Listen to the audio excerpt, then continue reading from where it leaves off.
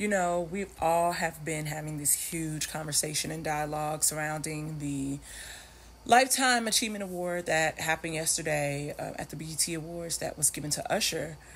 And I feel like we were robbed a little bit. I know a lot of people were happy, and I will say this. It started off strong, but after Coco, it fell a little flat. And that's not to take anything away from any of the other ladies that were performing, but it's just the reality and it's the truth. Where are the male vocalists? Yes, Childish Gambino, oh my God, that was amazing. But this was clearly ladies' night, which is, cool. And people are like, well, maybe Usher picked those people. You want me to believe that Usher chose Tinashe to do his Lifetime Achievement Award? No, I'm not gonna accept that. And then you have people that have the idea of, well, maybe it's because he has been this ladies' man, like he's been serenading women. It's the opportunity for the women to give that back to him. You're not fooling me with that, especially finding out that they only had 48 hours to prepare for this award performance.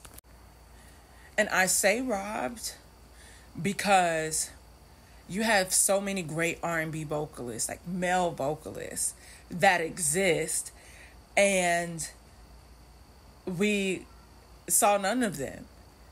You have Duran that was in the promo for the award ceremony, and no Duran, baby, because he would have killed Good Kisser.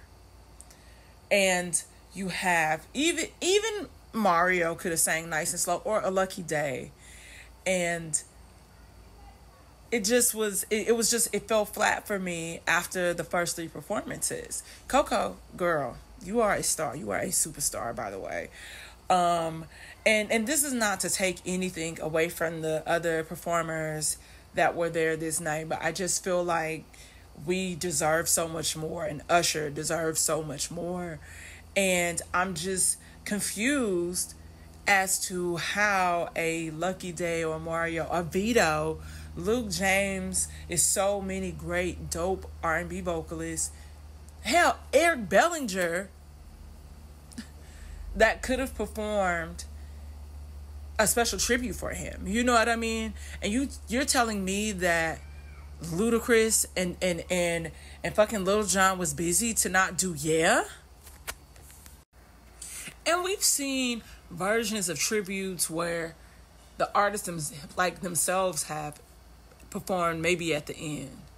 But and I know Chris Brown is on tour. I know Lucky Day is on tour. But y'all could have flew in and flew out. All y'all niggas is busy. So that's what I'm saying. It doesn't make sense. And we really didn't get Confessions. We got Superstar off Confessions. We got Yeah, but you're not gonna sing Confessions my way. I'm just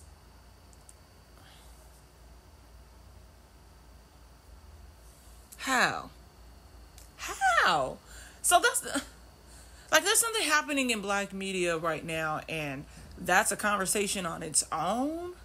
But we need to start holding these motherfuckers accountable, because this shit can't keep happening like this.